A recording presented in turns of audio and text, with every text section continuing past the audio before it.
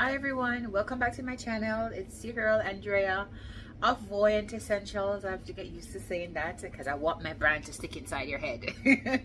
But thank you so much for tuning in to another one of my videos. If you are a returning viewer, if you are just stopping by, welcome to my page. I hope that the information that you will find here will help you in your candle making journey or your journey here in Canada, or you know, just anything that I've posted about Canva, using Canva, whatever it is. So thank you so much for the support, guys. Please remember to like, subscribe, and share this video if you think that it is useful to you. Yeah, because if it's not useful, don't like it, don't share it, right? But anyways, let's get into today's video. Today's video is going to be about making some concrete jars. I'm gonna be showing you guys how I make my concrete jars for my candles. And I just want to add that I do take wholesale orders for these jars. So if you are thinking about starting your journey with candle making and you don't want to make your own jars, I'll be offering these jars at a wholesale price. If you are interested, please visit the link below on my website, and yeah, definitely reach out to me and we can come to a price there. They are listed on the website individually, but of course we can talk a better price via email. So yes, so we're gonna get into making the jars. So for making these jars, you're gonna need a mold. I got this from Modern Craft Labs. That's where I get my molds from. I have not tried anywhere else. I just really like the shape of these molds. And so today I'm going to be making our 15-ounce jar and our 8-ounce jar in this mold, and we're going to be making some trinket dishes as well. So yeah, we have a bunch of things to make. I'm going to be making like a full set with these, right? So you're gonna need your mold. You're gonna need cement all. That's what I use because it dries. I don't know any other cement that dries as quickly as this one. So that dries really quick. And you're gonna need some stir sticks. You can just get these at your local craft store, or you can get them in Dollarama. Dollarama is where I bought these. I find that things are a lot cheaper in Dollarama because it's a dollar store. And you'll definitely need some pigment powder if you're gonna use this method. We're gonna be using some pigment powders. I get my pigment powders from Direct All. I have made I've made about 40 jars from this set that I've gotten from Direct All. So it is worth it to buy. They have like a little sample package that where you can order different colors, right? I haven't actually made any blue jars yet. I think I'm gonna make something blue and gold. Blue and gold, guys. I'm going to make something blue and gold. I think that's gonna go well together. So yeah, so today's set is gonna be blue and gold. And do I have any blue paint? I don't think acrylic paint. So let's try making blue and gold with blue acrylic paint and Direct All pigment powder. It's gonna be a fun project, right? Yeah, so in that, so you need your paint, and then you're also gonna need titanium dioxide. This is not a must, but I do recommend it. I think it gives your jars a good finishing. It makes the colors pop a lot more. And yeah, I like it. I love this. I like it. Get you some titanium dioxide. I got this off Amazon, and it was really affordable, and a little goes a long way, because I've made quite a few jars from this 1 pound bag, and you see I still have that much left in it. So we're gonna be using, those are the ingredients that we're gonna eat. And of course you need water. You need some water. I am not using distilled water, guys. I am using just regular tap water. I started off using distilled water. I tried tap water, ran out of that. It doesn't make a difference to me. I don't know why some people use distilled water, but I'm using tap water. And yeah, we're gonna make some jars.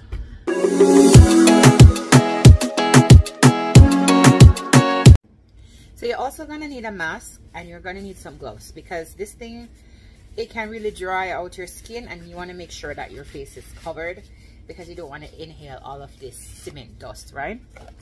But you know what I thought about with that?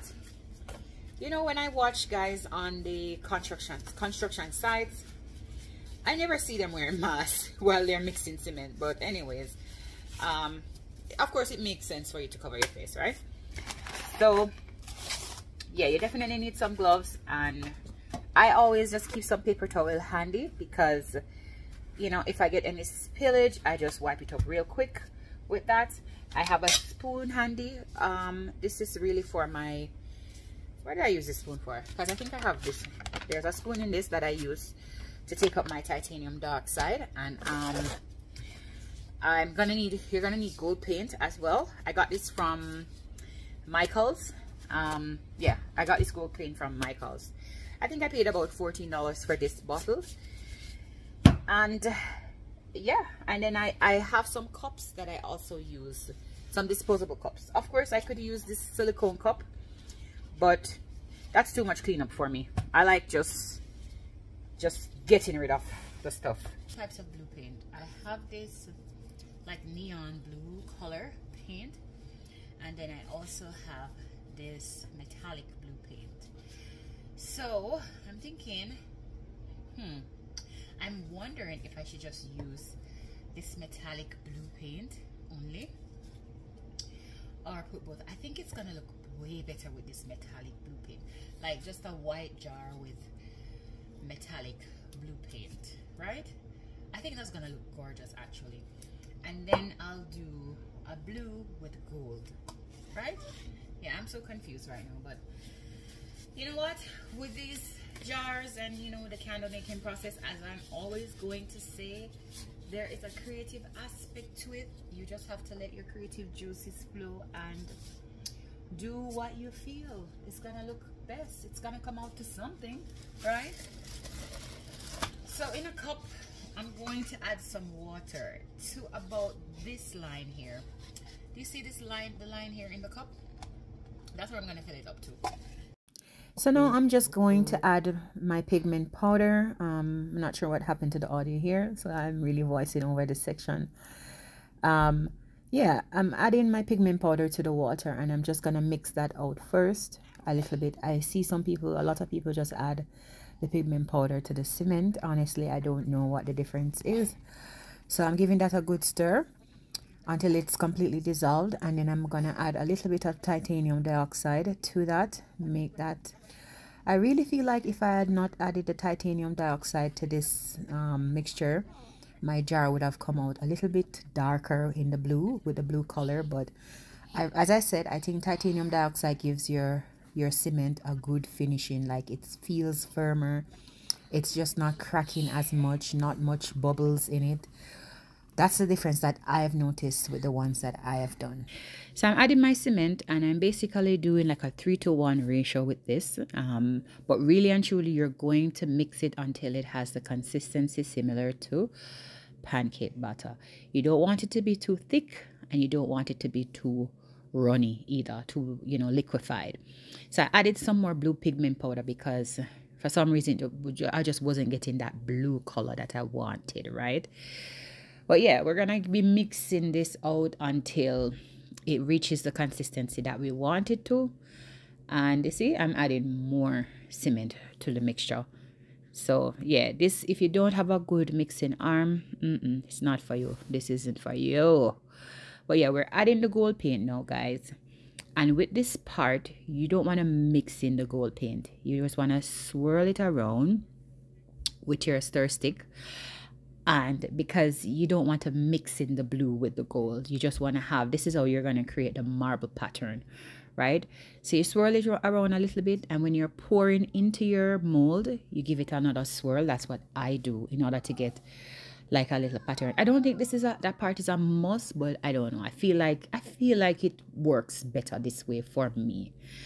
I'm adding some more gold paint because if you can see that I have already thrown off most of the gold. So I'm adding some more gold paint, and I'm doing the same thing, just giving it a swirl again and then going in again and doing that. This jar didn't come out with that much gold. I would have honestly put more gold into it. than I did. So I'm tapping on the sides of course, make sure that, you know, all the cement mixture goes down into my mold, and then I'm gonna, you know, secure it with this thing. That this thing comes with your mold from Modern Craft Lab. It helps to like keep the shape of the jar, right? To ensure that the jar gets the shape that it's supposed to get.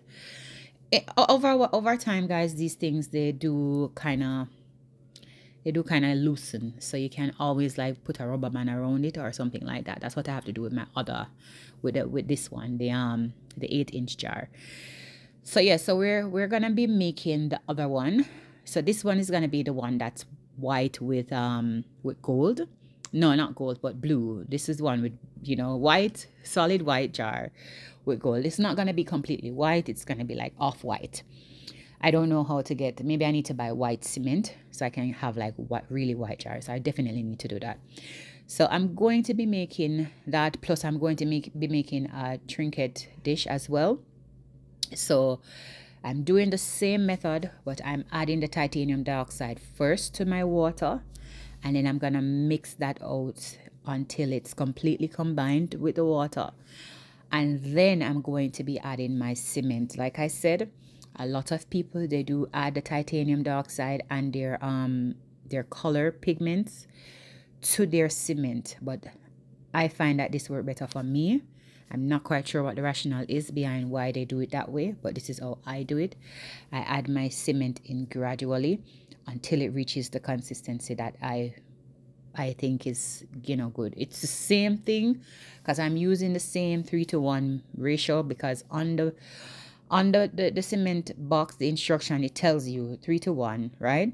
I'm doing the same thing, but it's just in a different way.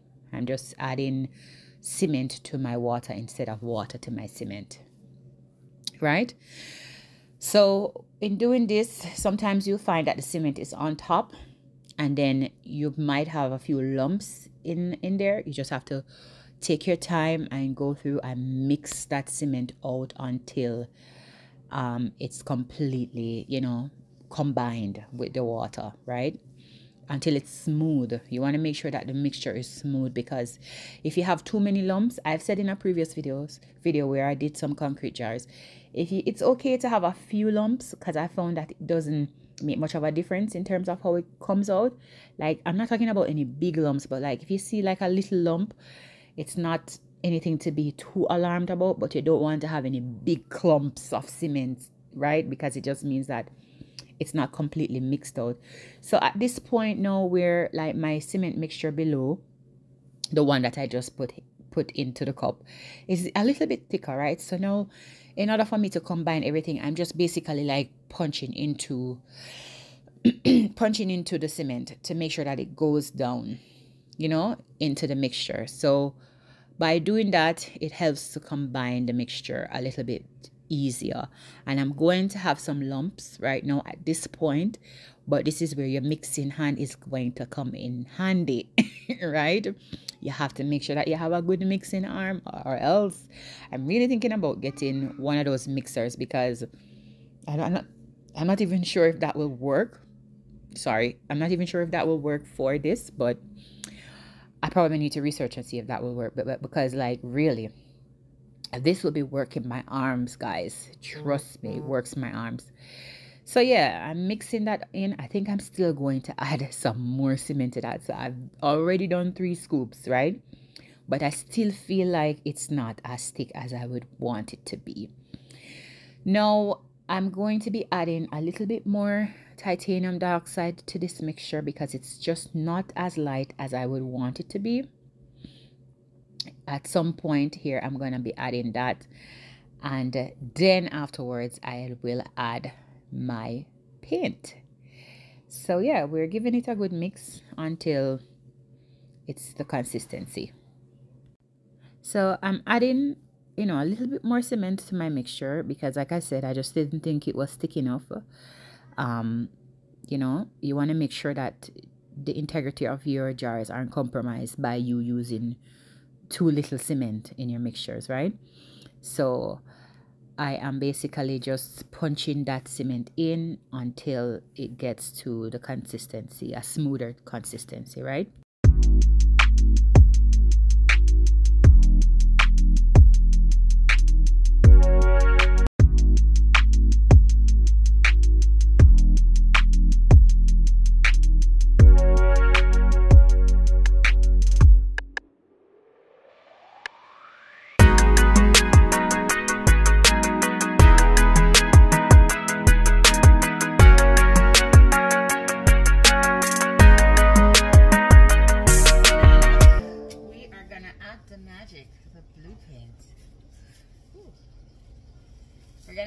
little bit of this and let it work.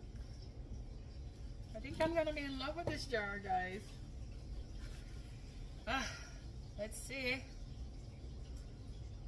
So like I said, you don't want to get it mixed into your mixture.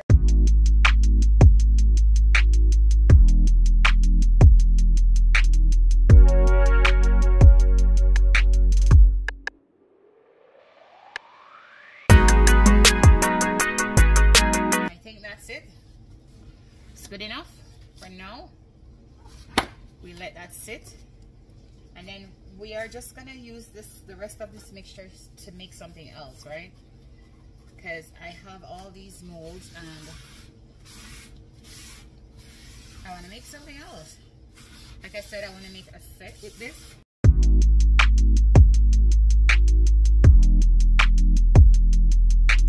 My little helper here with me again. Jada. We went to the whole market. I'm busy. You're busy? Yes. I mean, So, let's see, guys. How did this come out? So 4 long hours. I don't know. I know. And you know what? We're not gonna know the exact color of these jars until maybe about tomorrow. It's fully dry. Like I said in one of my other videos. Cement takes a while to dry, right? Wow. This one is the one with the metallic blue. It's gorgeous. I like it. What do you think? Let me know what you think in the comment section. It's gorgeous. See how blue this one is. How blue are you? How blue are you? It's blue. This mold is so much harder to come out. Oh.